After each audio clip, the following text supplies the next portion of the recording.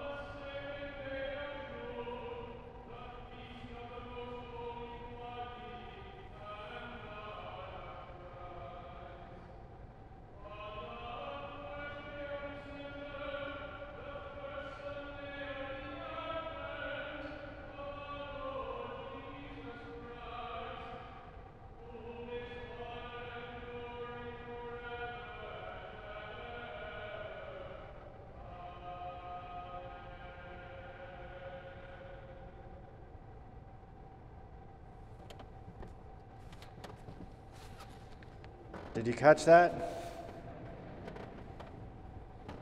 That's the Annunciation, what was just sung. It's an ancient tradition. The Annunciation of, this is going to sound nice and technical, but of the movable feast days of the liturgical calendar. Let me bring that down just a little bit.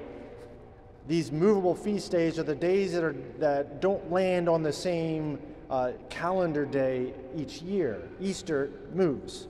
And because Easter moves, Ash Wednesday before it moves. And because that moves, the Ascension moves and Pentecost moves. And just to throw in one more, there's the Feast of Corpus Christi as well. And so why is that sung right now? Well, we're finishing today the Christmas season, and we're launching ourselves into this new year. Now, there is a practical side that that annunciation done from sung at this time would be the way of basically the equivalent of a parish bulletin. Before there were bulletins and before there were bulletin boards, someone had to say it and like spread the word. And so it was sung out, and I saw you were all diligently writing down what those dates were in order to be able to get them in your calendars, or rather you'll just let Microsoft or Google tell you when it comes along. But it's more than just an announcement about those things, because it is giving, it's almost like a movie trailer about what's to come. We're finishing Christmas, this birth of our King, our Lord, but so now what? Well, that's what that announcement's about.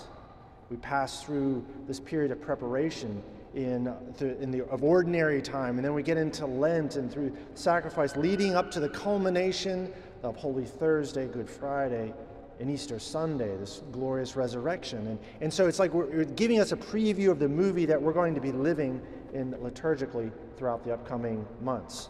So that's what was just sung. And that only happens today. It's the only time that happens. Okay, but we're celebrating Epiphany. That was a sidebar. Now we're into the homily here. We're celebrating Epiphany today. We have our manger scene here, our creche, and we have the three magi, the three kings, kneeling down in adoration before the Lord.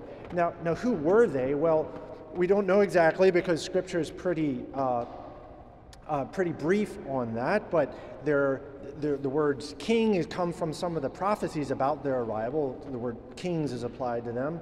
It's also here in the actual gospel passage, the word magi is applied to it. Magos in the Greek would be actually literally like magician or like wizard.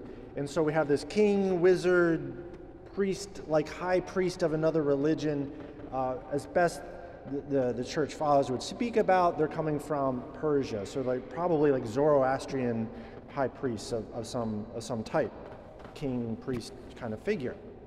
So how did they get there? How did they find out about this? They show up in Jerusalem unannounced, saying, "Hey, we're here.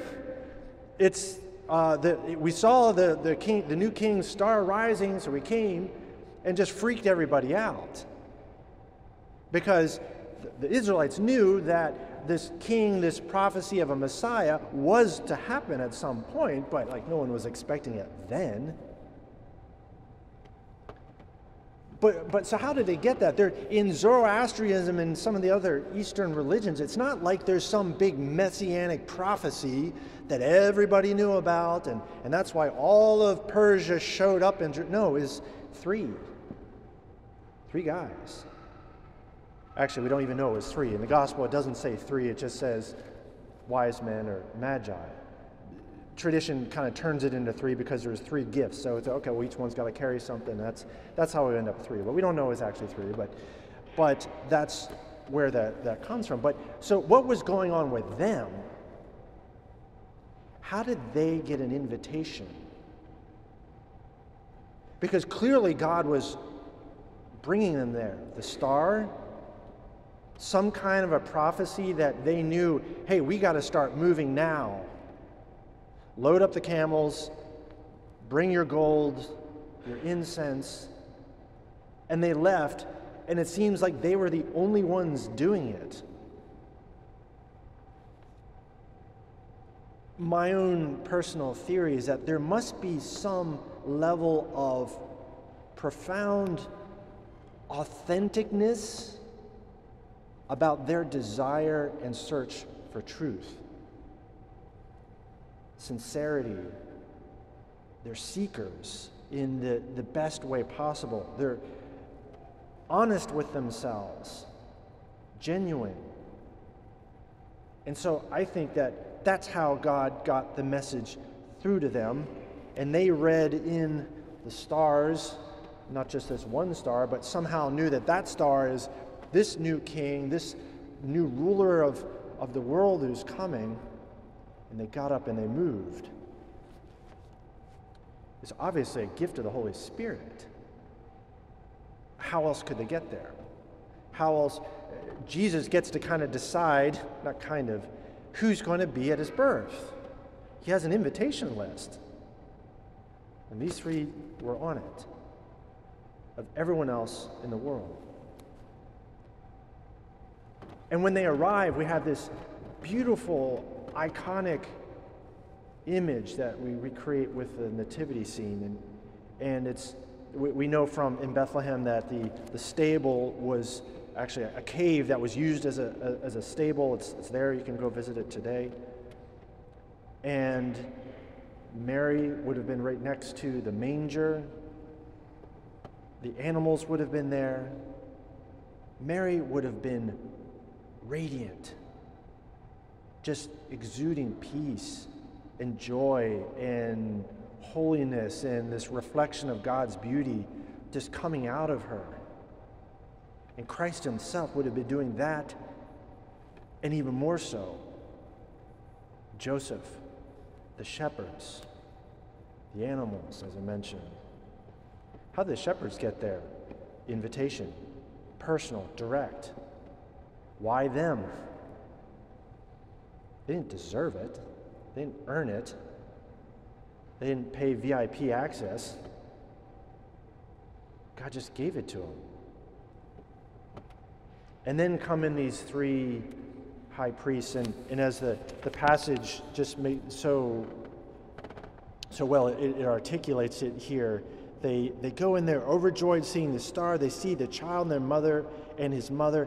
They prostrated himself and did him homage, is the line here. We have them here in these very royal garbs of some sort. And you can imagine, it wasn't like they had set up, it wasn't a throne room in there. When they prostrate themselves, you know what else is on the ground. But it's like they didn't care. That wasn't the point. It didn't matter. Oh, sorry, we were going to prostrate, but actually, can we tidy up a little bit first?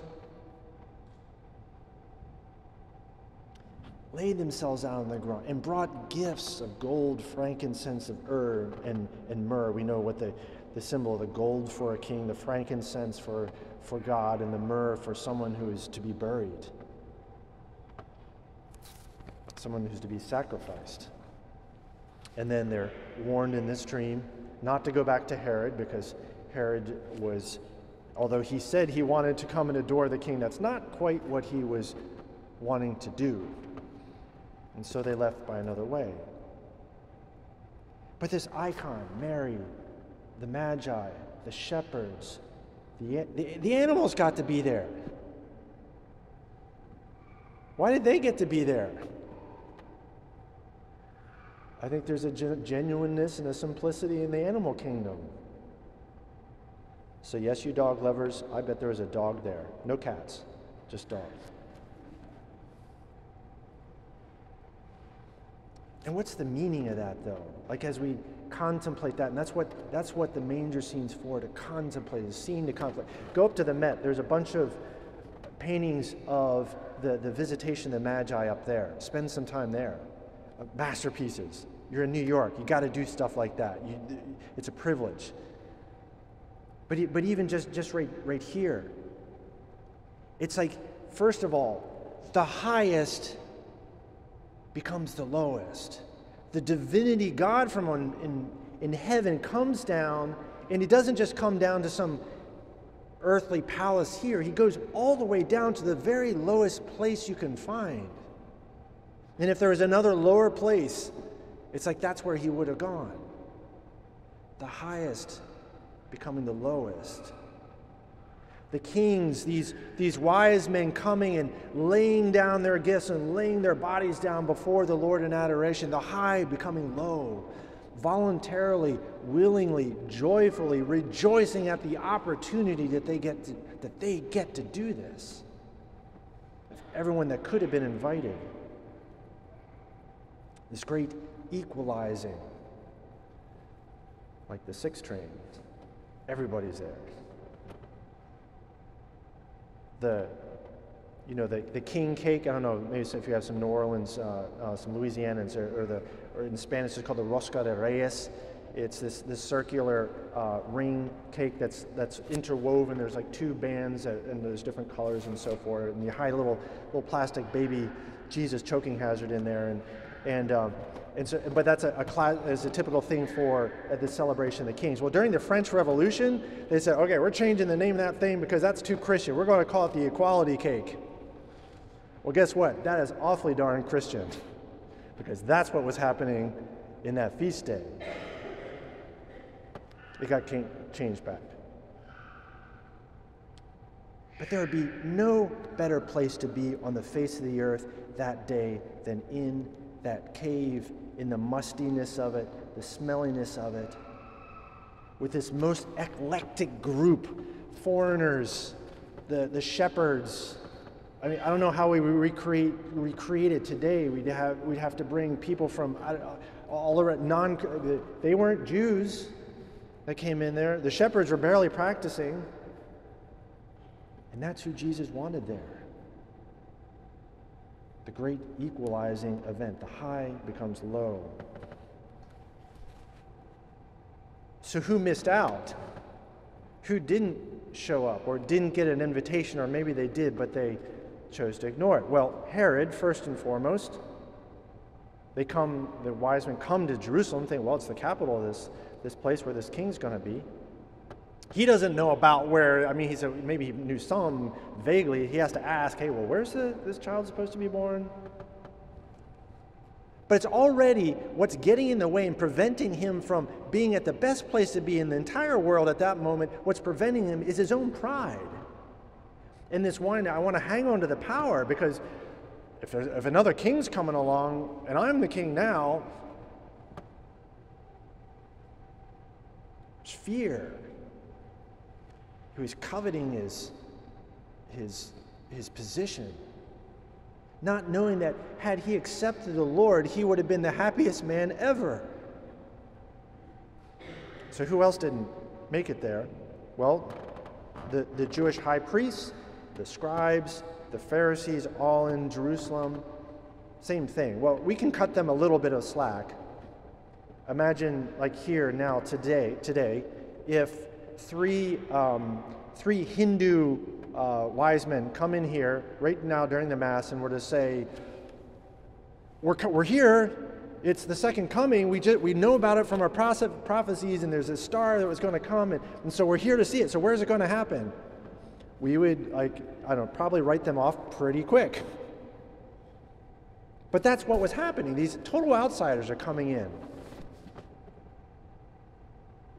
But still, they knew where the child was going to be born.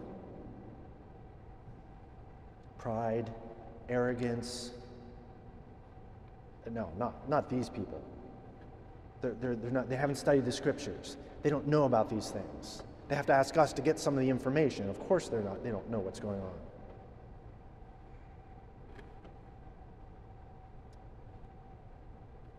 So I think there is the lesson for us. Who gets invited? Well, those who are humble enough to have their eyes open to see the star, to read the tea leaves, so to speak. Our Lord is coming not just for the practicing Catholics. He's coming for absolutely everyone.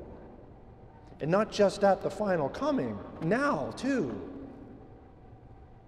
There was last Christmas a year ago, there was a gentleman, we celebrate midnight Mass, and I was in the foyer, and there was a gentleman waiting till everyone went, so because he wanted to talk to me, and said, in broken, I think I might have told this story before, in broken English, I think I'm not sure where he's from. It could have been, I think Chinese, but he said, Father, how do I become Catholic? And I said, well, and I just kind of went into RCIA mode, and he's probably asking about the classes, which he probably knows about and wants to get signed up. And all of a sudden I kind of stopped myself, well, wait a minute, so why are you here? He said, well, my friend is Catholic, his roommate was not there, and he told me there's this thing called midnight Mass in his religion, so I looked it up on the internet, and I came. He just came by himself, midnight. And I want to be Catholic. How does he get that invitation? In there. There's a depth of sincerity, seeking, honesty. He's just, where there is goodness, where there is truth, where there is beauty, I'm going.